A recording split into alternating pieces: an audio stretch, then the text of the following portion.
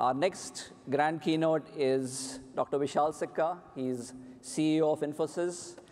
Dr. Sikka joined Infosys in 2014 to help transform the company during a time of significant change in the services industry.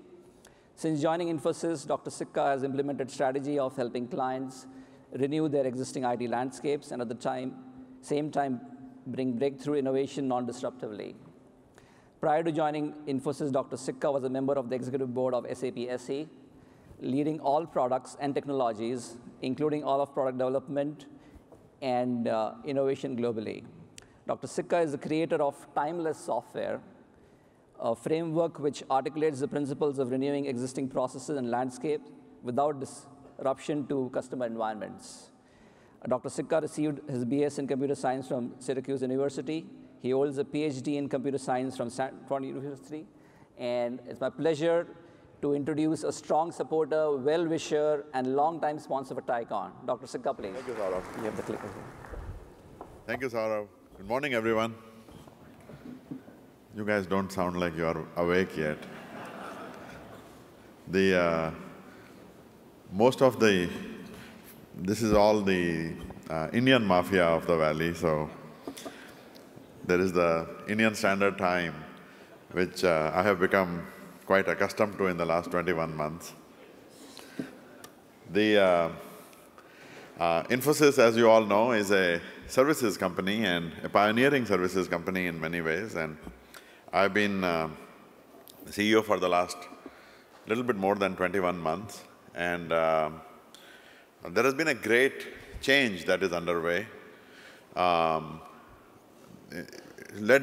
it is resulting directly from AI, from the work in artificial intelligence that has been going on, actually for many decades, but certainly has become quite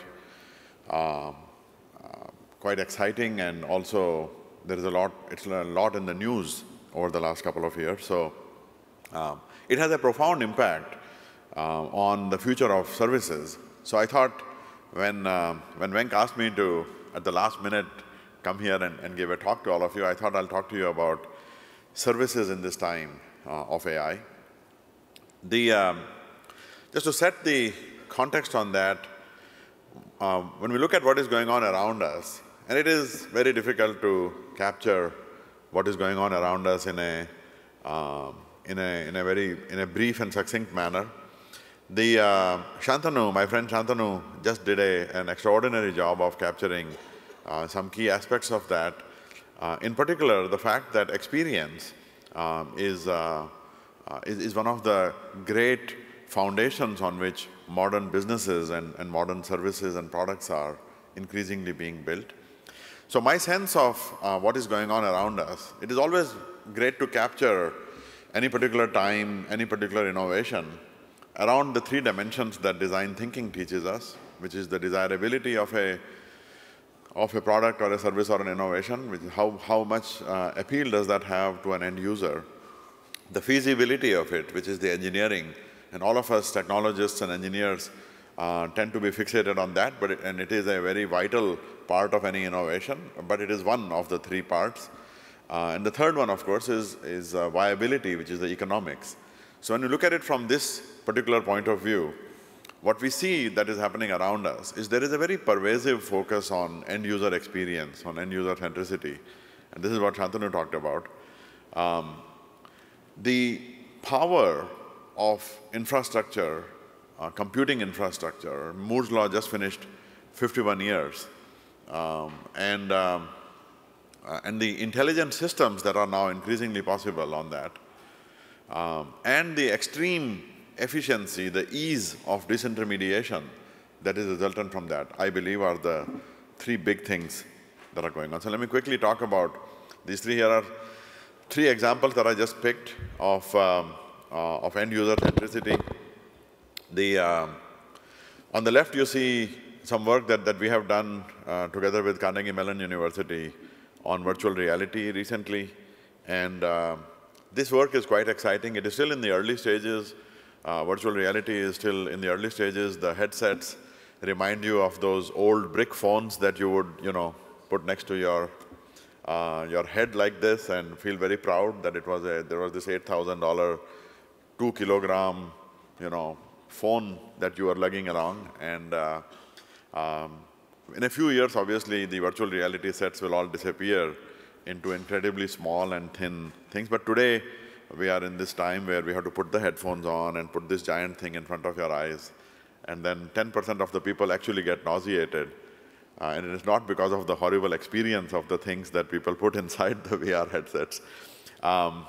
But once we get this right, I believe that virtual reality is going to have a huge impact in how we consume information, how we experience things.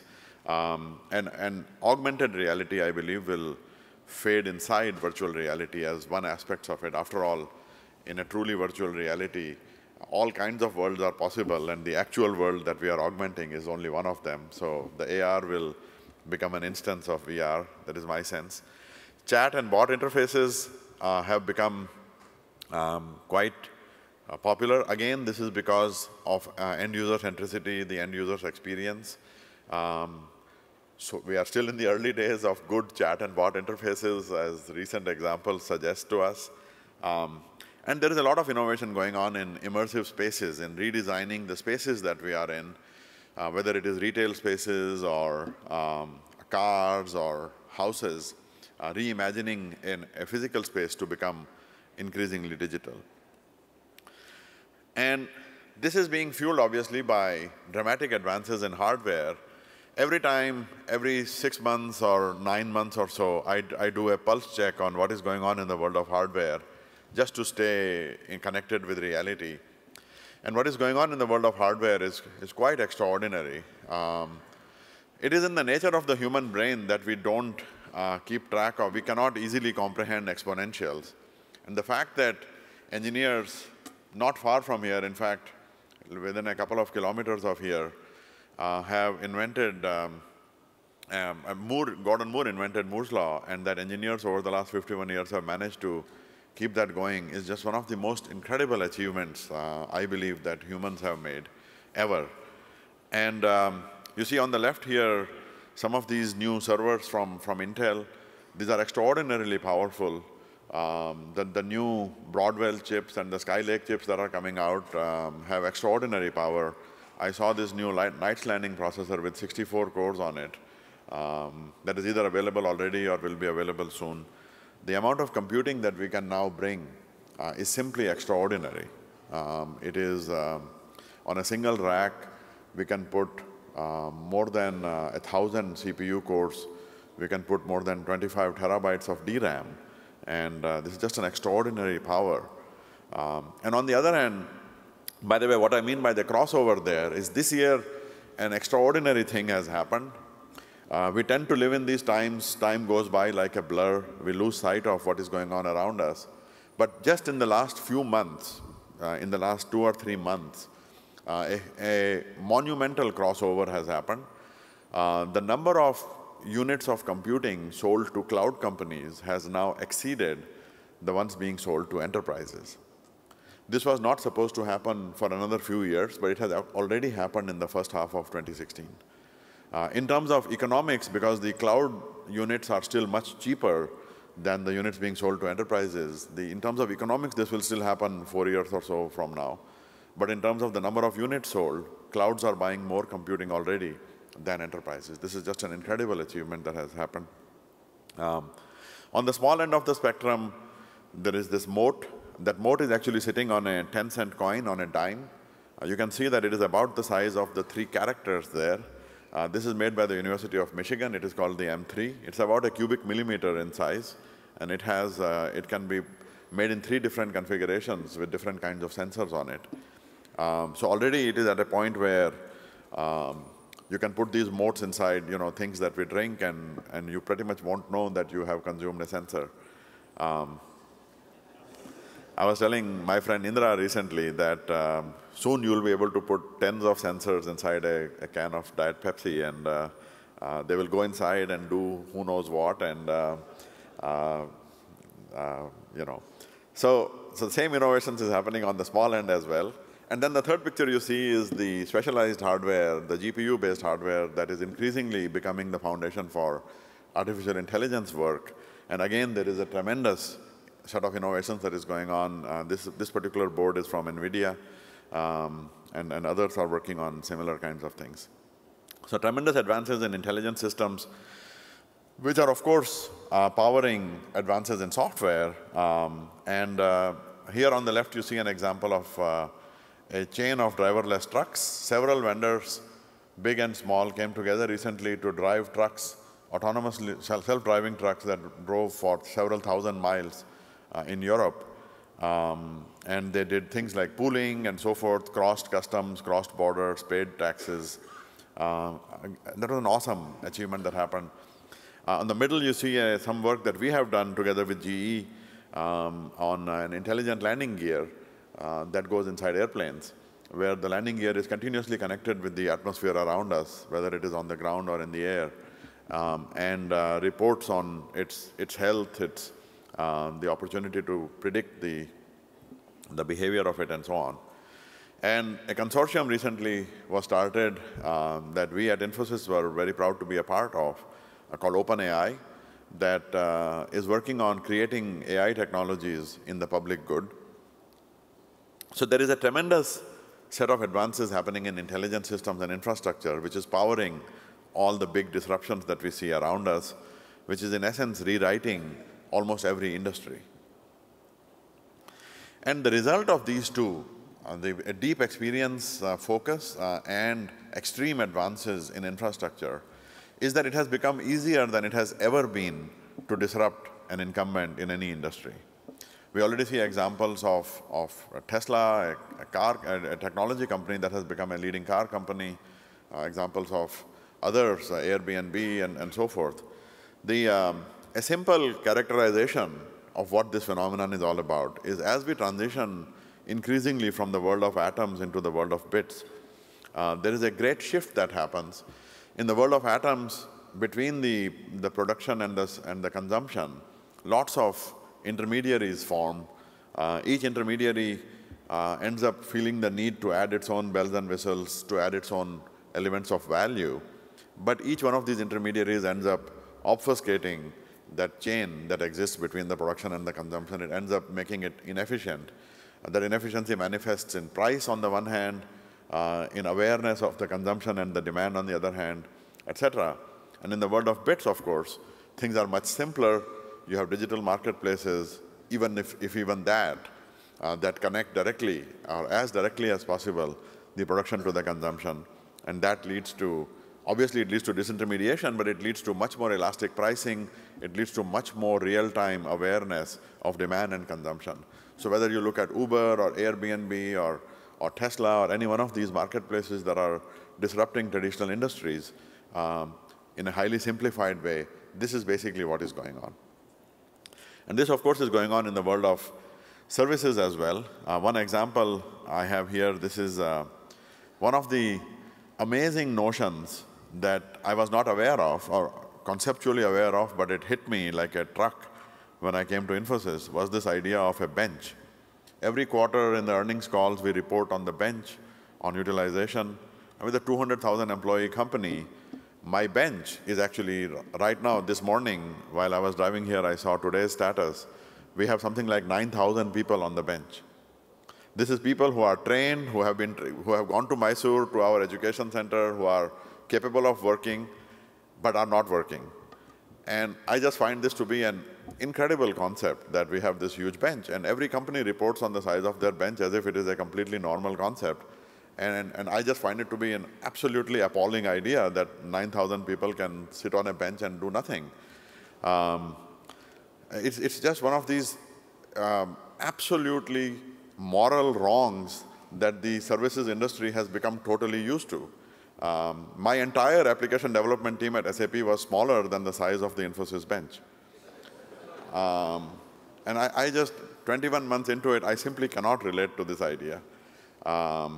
So anyhow, one thing that we have done about it, as an entrepreneur, like Shantanu was saying, you have to do something about it. Otherwise, you are not a real entrepreneur. So we put together this, back in July, we launched this marketplace called Zero Bench. And as you can see, this slide actually is from December, when we had just crossed 9,500 jobs on this. These are internal jobs that we have put together on our own. Actually, yesterday, the number of jobs on the zero bench marketplace has just crossed 15,000. So we have 15,000 jobs, which is the number of jobs is more than the number of people on the bench. This was the first goal of this particular exercise, is that nobody who is sitting on the bench should be there without access to something purposeful, something interesting, something valuable that they could be working on while they are on the bench. The 15,000 jobs means that close to 80% of our bench has already done some work or the other. These are internal jobs, some innovation ideas, our product development, our IT work that people on the bench work on. And actually, it breaks a very nasty, vicious cycle that exists inside services companies. People are on the bench because they don't have something to do, and then they don't have something to do because they are on the bench. And so this actually gives them some great experience while they are on there.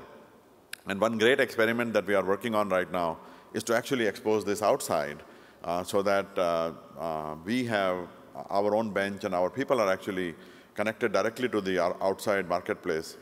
Again, in zero time, with this example that I mentioned earlier about the bits world, where you can have direct connection between the production and the consumption.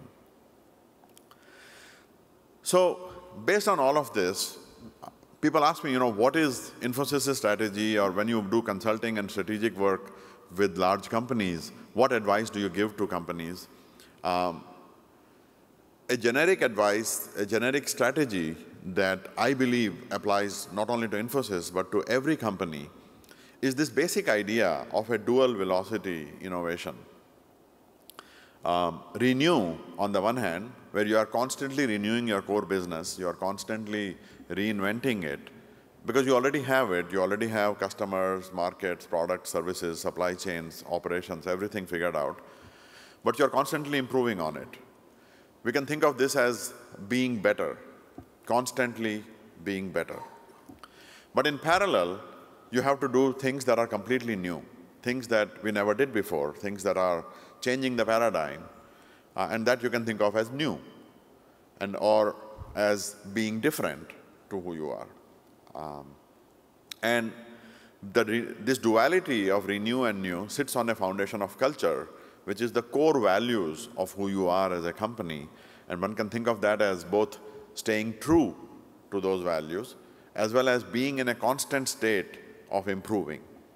So being better, being different, and being improving are the three dimensions of any company's ability to reinvent itself. Arthur Koestler wrote about this in 1964 in this great book called The Act of Creation. And he characterized this dual velocity. He talked about this idea of a pink plane, that the act of creation lies in this self-consistent but habitually incompatible. Shantanu referred to this idea of antibodies. Self-consistent. They cannot be inconsistent, otherwise you have two different companies. But they have to be self-consistent, but they have to be habitually different. And the pink plane is this continuous improvement on things that you did, things that you already know about, and breakthrough in innovation in things that are new to you, and so forth. And you do so while improving yourself culturally. And that cultural dimension ends up being about things like education, about learning, things like connecting to the employees, always being aware, and things of this nature. So in my world, in the world of services, the renew and new manifests itself as a cycle of automation and innovation, and the culture manifests itself as constant education, a continually learning, continually improving workforce. So I want to talk a little bit about that, and in particular about how AI is having a huge impact on this renewal of Infosys, as well as of, I believe, it will have to have for all services companies. I did my graduate studies in AI, and when I left SAP and I came to Infosys, I started to look into what is going on in the world of AI in more detail. And turns out that actually conceptually, from an advances in the underlying technologies perspective, this is difficult to say in Silicon Valley, but not much new has happened in AI. When I did my PhD studies at Stanford, my PhD is in fact in a part of AI. And back in the 70s, up to the 70s, tremendous amount of breakthrough work was going on in AI. In the early 90s, when I was at Stanford, I spent a summer at Intel working on using AI in the semiconductor manufacturing process over a memorable summer that I spent here, just a mile from where we are sitting and standing. And when I look at what is going on with deep learning and all of these big words that are thrown around these days, actually the conceptual advances are not that new. Yes, the computers are millions of times more powerful. The cost performance has improved even more than millions of times since then. But the underlying technology has not, and I hope that, and certainly with OpenAI, it is our hope that we can actually improve the quality of the innovations themselves, the techniques themselves. But nonetheless, and the other disappointing thing is that the problems that people are applying AI to are by and large trivial problems. They're like finding cats in videos and is the cat dancing, and is the cat sleeping, and is the cat hungry, and heaven forbid, is the cat about to leave? That sort of thing. Yes, there is work going on in autonomous driving and some areas, but generally the purposeful, useful applications of AI are still few and far between. So when we were thinking about what is a great problem that enterprises have that we could bring to AI, we thought about a very basic problem, the constant renewal. Every enterprise, every business has this constant headache of how do I reinvent my systems, and actually how do I reinvent my business processes so that I am constantly serving my customers with the best possible experience, or am I susceptible to disruption from some innovator because I am using old systems and I don't know how to connect in to consumers using chat, and how do I connect to them using mobile, and how do I connect to them using virtual reality. The delivery of the great experience and the continuous reinvention of your system landscape so that you can be continually modern and relevant is the biggest problem that we could think of that we could apply AI to. So how might we reimagine that with AI? And it turns out that when you look at this problem of reinvention of the IT landscape, or reinvention of the system landscape if you are a manufacturing company, beyond the IT landscape, there are these three complex dimensions.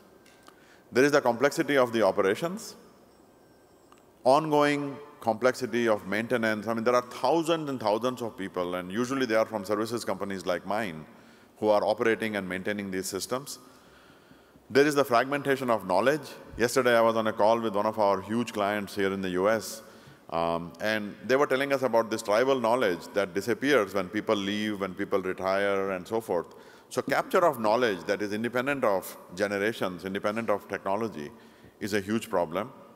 And then the process stagnation that I already talked about. The fact that you are constantly behind an 8-ball on delivering the best experience to your consumers, and you are susceptible to disruption because somebody else will come and deliver these experiences much better than you can. So what if you could use AI to solve these three problems? What if you could use AI to automate and dramatically improve the cost and the performance of the maintenance of these systems so that you can free up the money to innovate? What if you could capture the know-how that is inside these legacy systems so that the know-how can last across generations? I mean, Boeing makes airplanes, and we help them capture the know-how so that, I mean, an airplane lives for 100 years, and it sees 5 generations of maintenance crews over that. When we talk about mainframe systems in the IT world, actually physical systems are even more complex. ABB makes power systems that have sometimes a 100-year-long maintenance contract. So how do you capture knowledge so that the tribal aspect of it can go away, and we can capture that knowledge across generations? And how do we continually reinvent that? So using AI, we improve the processes constantly and improve the experience. So what is that solution? Well, in the services world, of course, the solution would have been people, right? Bunch of people show up. Well, the people still show up, but we are calling this system MANA, Infosys MANA.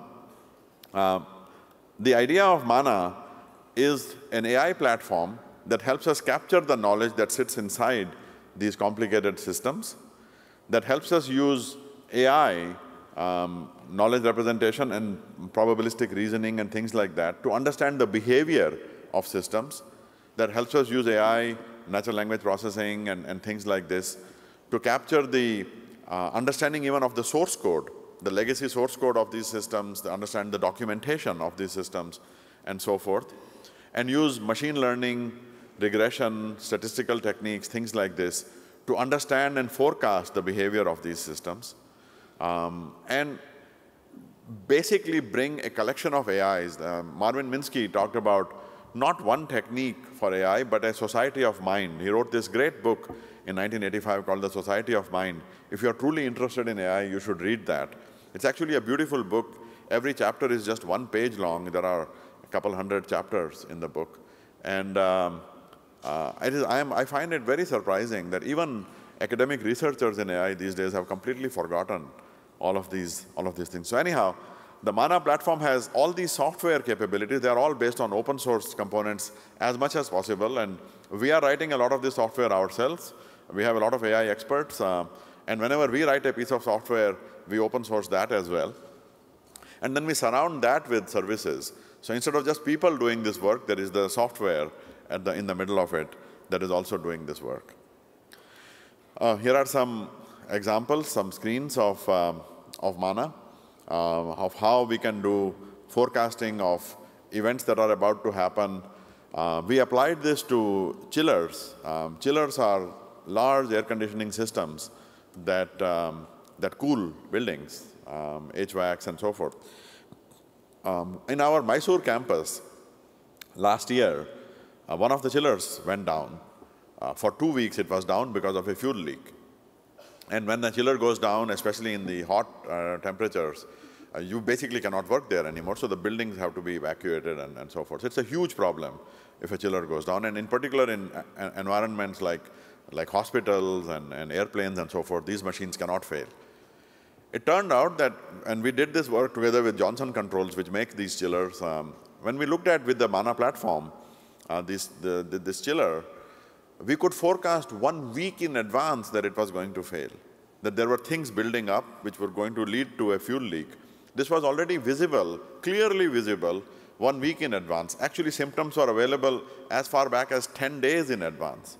You have plenty of time to react to it, to take preemptive measures, to fix the problem, and so forth. And then on the IT, this is an example in the physical world. It applies to everything, to turbines, I mentioned landing gears earlier, to engines, also to smaller things, copiers, printers, all kinds of machines. But in the IT world, it's the same thing. When you maintain complex legacy systems, when you have to evolve, people talk about moving systems to the cloud, but it's not easy to move systems to the cloud because people still there are billions of lines of COBOL code that is still sitting there actively being written to this day. As horrifying as that thought is, it is actually happening.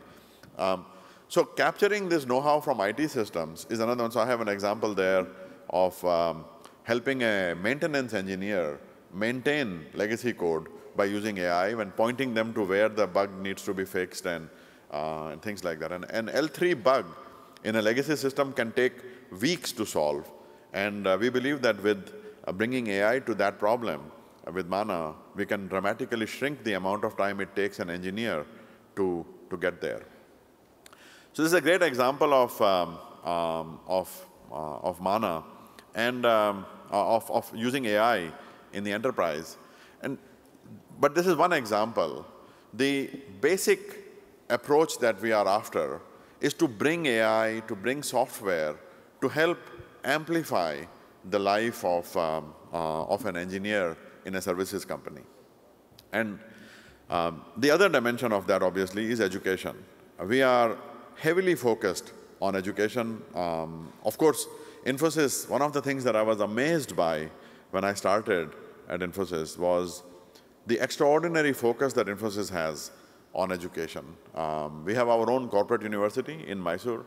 It is the largest corporate university in the world. We can teach 15,000 people in parallel anything we want.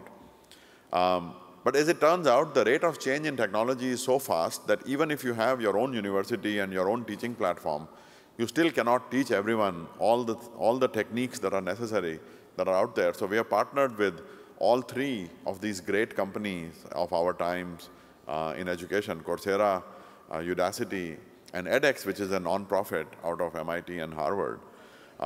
We have our own foundation here in the US run by Vandana, my wife, which is focused on bringing computer science education to everyone. And just like OpenAI, we are working together with Y Combinator and groups like this to bring advances in learning research itself, the techniques, the tools that we use to help people learn new concepts. Why? For a very simple reason. If AI becomes pervasive, or when AI becomes pervasive, we have to realize that the only way that we will have as people to make ourselves relevant in whatever the job economy is of that time is education. We have to help people teach things, and that means also we need to improve the way that we teach itself. So that is basically what we have been doing, renew and new on a foundation of culture.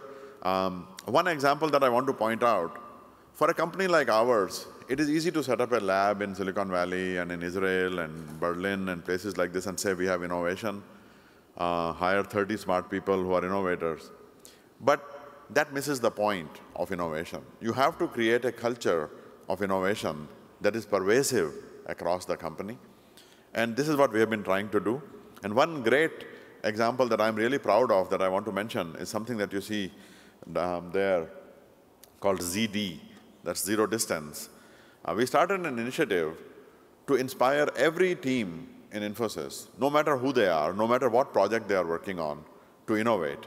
And this initiative is called Zero Distance. Again, the idea is the same idea that I talked about earlier, to bring our people in direct contact with customers and have them work on bringing innovation to whatever it was that they were doing, no matter how mundane it seems. And this initiative, actually in the last 1 year, has taken off in an incredible way. And you see the numbers, the 8,790 there refers to the number of projects that already have a zero distance that they have brought to their customers. This is out of a total of 9,500 projects that we have going on in Infosys.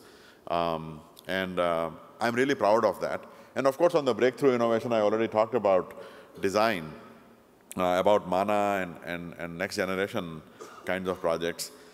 Design thinking is a very basic part of this, very fundamental part of this. Therefore, teaching people design thinking was a huge initiative that we started. And that is, by the way, a picture of our Mysore campus on the right there. You see the number there of design thinking. I started a design thinking training program at Infosys in October of 2014. It was designed by the Stanford D School. And by now, 90,000 people of Infosys have taken this design thinking class. It is a day-long design thinking experience. So this is, in essence, what we are doing, a renew, new, and culture, renewing the company around artificial intelligence, around automation, and inspiring people to become more innovative, and doing that on a foundation of learning. If I had to shrink that entire idea down to a single picture, it would be this. It used to be that services companies would send a whole bunch of people to solve a problem, people only. More and more, it will have to be people plus software. The software amplifies the people. It doesn't replace the work that people do. It replaces the work that people used to do. And so that people can do more. People can do new things, things that they never did before. The economic effect of this is, of course, a very positive one, that when you bring software to help amplify the work that people do, it leads to smaller number of people per project. Therefore, it improves the bandwidth of every project. And because the software is high margin, actually the margin on a project like this increases instead of just lowering the price on the people. And so you create a virtuous cycle. And that is why software, and in particular AI-based software, is so fundamental to the future of the services industry. About 100 or so years ago, when the automobiles were first being built, the horse carts were around. And people used to think that the automobile will never replace the horse cart for 1,000 set of reasons that used to fly around. But ultimately, automobiles did replace the horse carts. There comes a point where technology becomes so powerful that you just cannot make the horses run any faster. It has to be replaced by automation. And yet, when you look at when we worry about jobs and unemployment and so forth, when you look at the unemployment rate at the time of horse carts, it was actually worse than it is now. We are okay. As long as we'll be able to educate ourselves, as long as we'll be able to create better AI, better automation, and as long as we'll be able to leverage that to improve what we do, and as long as we'll have our imaginations intact and our education intact to be able to imagine the futures that are possible for all of us, we'll always be able to do, as Professor Mashelkar said, more with less for more. That's what we are doing at Infosys, and I believe that is how every services company will have to innovate or they will become irrelevant. Thank you very much.